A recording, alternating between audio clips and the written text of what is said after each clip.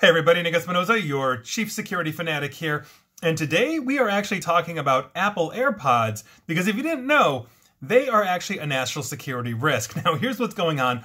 I actually found this article rather amusing, but I think it brings up a good point. This is actually coming from Politico, and this is what we're talking about.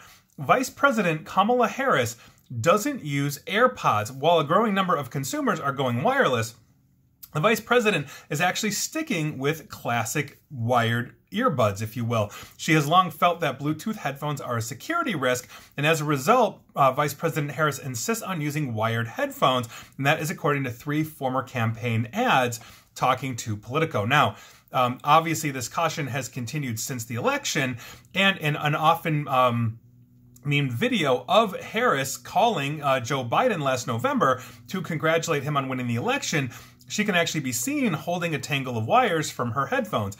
Also, in television interviews, she's been seen basically with wired headphones on as well. And after casting a tie-breaking Senate vote back in March for the American Rescue Plan, reporters captured Harris with wired headphones in hand.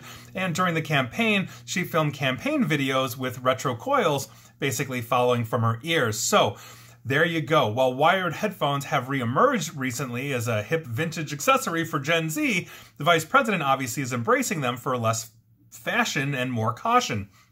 Former aides say that the vice president has long been careful about security and technology, with some describing it as a bit prudent and others describing it as downright paranoid. Now, it's a recurring theme, though, in her life. An aide on her 2016 Senate bid said that Kamala Harris, then non-senator or vice president, often preferred texting to email for security reasons. And another former aide, when she was attorney general in California, said that when a person arrived for the meeting, staff were instructed not to allow them to wait in Harris's office alone. Instead, they were asked to wait outside. Now, the vice president's office did not respond to Politico when asked if there was a funny origin story about her Bluetooth wariness or for the background on these particular security risks.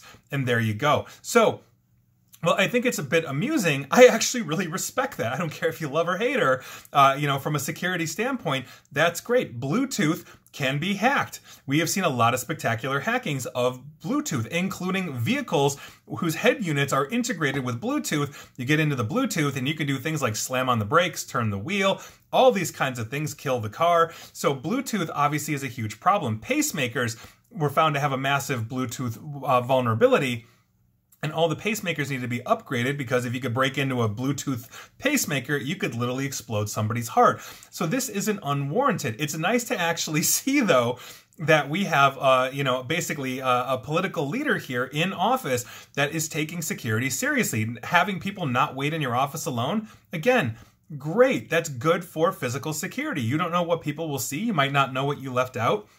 These are standards and practices for things like risk mitigation. Now, will you go so far as to not use Bluetooth headphones in your life? No, I actually have Bluetooth headphones and I'm in cybersecurity. But when I'm out in public, my wireless, whether it's my regular wireless connect to Wi-Fi or my Bluetooth, are shut off.